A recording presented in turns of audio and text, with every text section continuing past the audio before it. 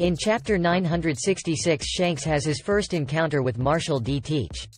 According to Buggy, it is said that Teach has never slept during his life. This seems connected to the fact that Teach has a strange and special body compared to ordinary people. What could this possibly mean?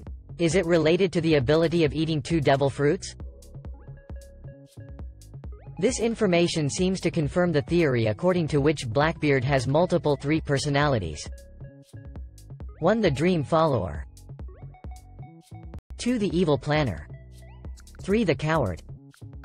Him never sleeping suggests that one of his personalities is always awake and in control. It will be interesting to learn more about Teach as the story moves forward. So far we know that Teach is an orphan and he joined the Whitebeard Pirates when he was 12. He sailed with them for decades. He had the potential to be one of the Whitebeard Commanders, and at some point after Roger's death he fought Shanks and gave him the scars on his eye. Ever since then Shanks has been worried about Teach, because Shanks himself was probably quite strong already back then and he probably sensed something strange and dark in Teach.